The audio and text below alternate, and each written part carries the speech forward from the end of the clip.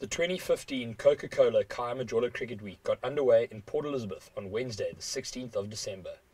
As was expected, the players were blown away from ball one as the Nelson Mandela Bay blew its customary wins.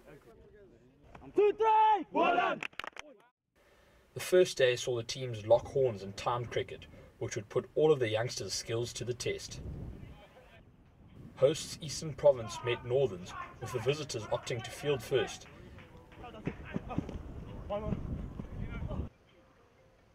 Eastern Province reached 90 for 3 at drinks, Liam Lindsay holding the innings together with a half-century before perishing to Dean Foxcroft for 64. Eastern Province continued to lose their way, eventually being dismissed for 139, with Foxcroft taking 5 for 24. Northerns crawled along in their reply with spinners Jade de Klerk and Liam Lindsay bogging the batsmen down.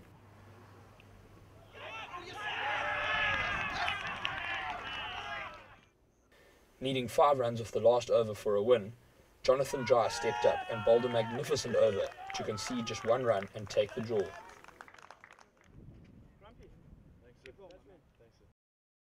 Patient 30s from Ruan de Swart and Willie Ludik helped pull Northerns out of trouble. However, some superb fielding and fiery bowling from the likes of Dry and Lutso Sepamla kept EP alive as the match ended in a draw.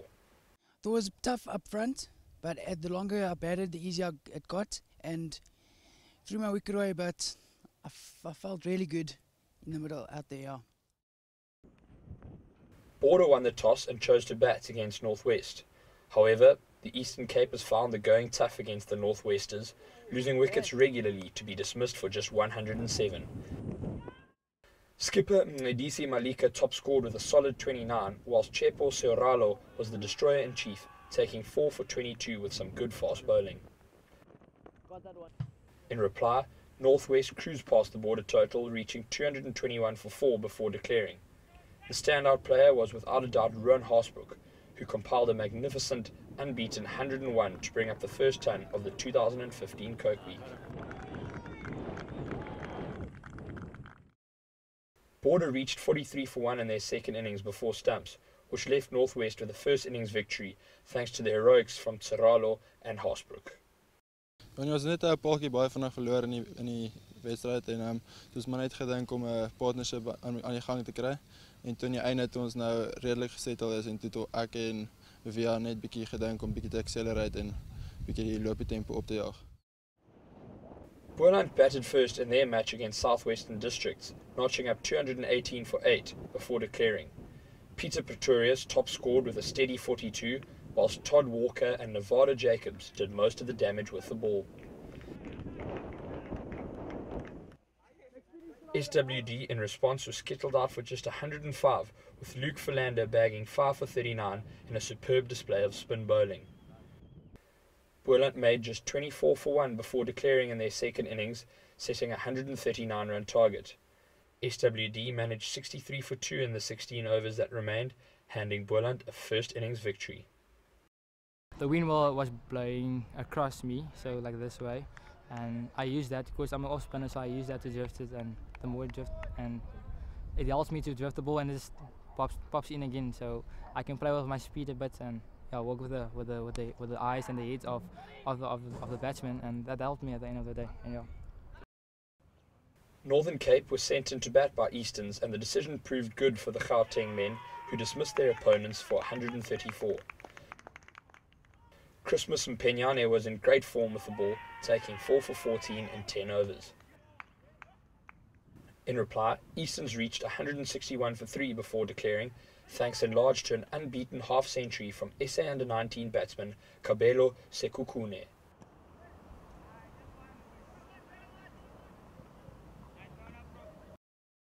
Easterns fell narrowly short of an outright win, with Northern Cape finishing on 21 for 2 in 7 overs, as Easterns claimed a first innings victory. I think credit to the bowlers. I think they bowled absolutely well, having to bowl against the wind, some of the guys.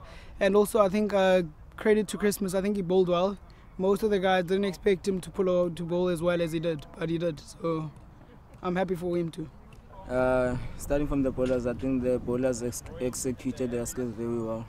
They we restricted the guys to a lowest total as possible. So I think we played and the badman came through for us today. There were 4 other matches that took place on day 1. Mpumalanga fought hard to manage a draw against a strong Western Province team. KwaZulu-Natal Inland claimed a first innings win over their coastal neighbours thanks to a brilliant 5-wicket haul from Jean de Wet. Nikolaas Davin's 5 for 3 gave Namibia a 63-run win over Limpopo in the only limited over 50-over match of the day. Gauteng claimed a first innings win over Free State in the match which produced the Coca-Cola Hero of the Day when Dylan Olkamp took a superb catch to dismiss SA Under-19 star Vian Mulder in the Gauteng innings. Well, it was the first bowl of the drinks. We came back onto the field. We were under a bit of pressure. We had a great start, but then the 2 batsmen that came in got settled quite well. And then the one was, he played the SA Under-19 last year. So then the very first ball I was at short catching, and then he drived it on the up in the air. Then I just kind of jumped up and hoped it stick, then it did. Day 1 was definitely a day that belonged to the bowlers. With another day of time cricket lying in wait, the players will once again put all their skills to the test in the Coca-Cola Khaya Majola Cricket Week.